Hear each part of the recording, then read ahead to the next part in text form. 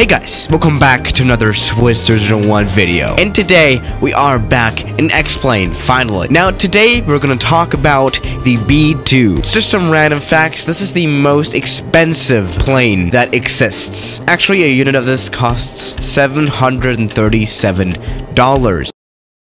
I mean, $1 million, obviously. You don't want to forget a million there because, yeah. Obviously, that price is justified by its huge amount of features. I mean, this thing is such a big topic that I could most probably make a 45-minute video about this. This thing is really advanced and really special, to say the least. Obviously, this is a military aircraft, and it looks kind of not too modern, does it? And that is because it came out in 1989, 30 years ago. I mean, that's not too bad. You know, the 757s are kind of older than that. This is quite an old airplane, but it's still in use. And the Air Force still uses them, and they are actually being modernized, as far as I know. Now, obviously, the first thing about this aircraft that comes to mind is that it doesn't have a tail wings or something, because this plane is actually a flying wing aircraft, which basically means that there is no fuselage or no tail, which you can tell here. This is literally a flying wing. You are sitting inside of a wing, and this design gives this B-2 the opportunity to be a very stealthy plane, because this thing is supposed to be a stealth plane. The thing is, the airplane is even like coated with some special material that is harder for radars to see. Also, this aircraft is extremely efficient, actually. This thing handles better in high altitudes, which is very good for, you know, observing stuff from the skies, doing some secret stalking, you know that one. I mean, this thing can do so much, but let's just take off first. Very nice. Now, the problem is this add-on aircraft in X-Plane does not have a 3D cockpit, which really sucks. There we go. This is our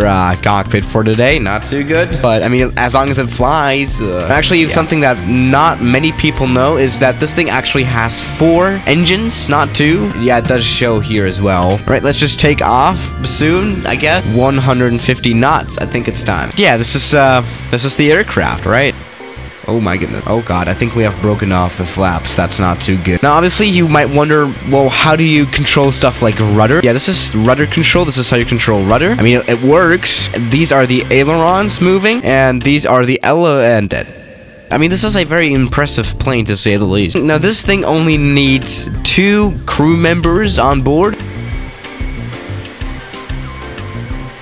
Oh, goodness. Now, this plane also has a lot of, you know, modern stuff in it, like fly-by-wire. Now, obviously, this plane can also drop bombs, even nuclear weapons as well. But I cannot find the option to actually load this plane with any type of weapons. Normally, the option to do that is here, but it does not want to show up. So I guess the add-on aircraft just doesn't have it, and it's dead as well. So maybe let's try taking this plane off at some other aircraft.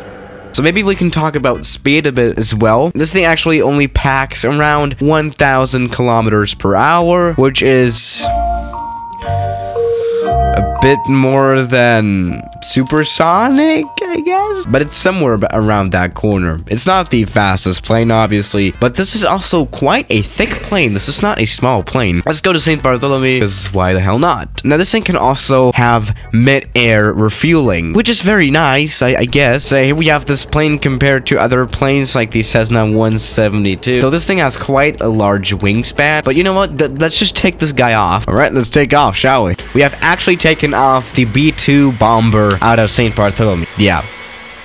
Oh no, I see an F-4 Phantom on my radar. He's probably going to shoot us down, isn't he? Oh no. Oh, there's something coming. Yeah, please do not shoot us down.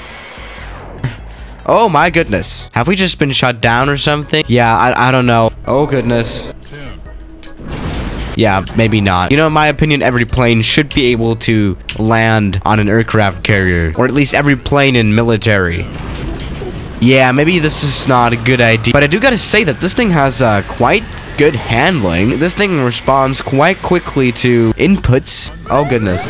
Now, let's hope for this plane to not, you know, fall apart again. Now, this thing is actually perfectly able to perform a loop, which is very good. This plane actually has a very, very high cruise altitude at around 50,000 feet. Obviously, that allows this plane to be even stealthier. Yeah, I don't know what's going on with this aircraft, but it's kind of dying. I don't know why. So, So yeah guys, thank you for watching today's video, and I'll see you tomorrow. As always, good night.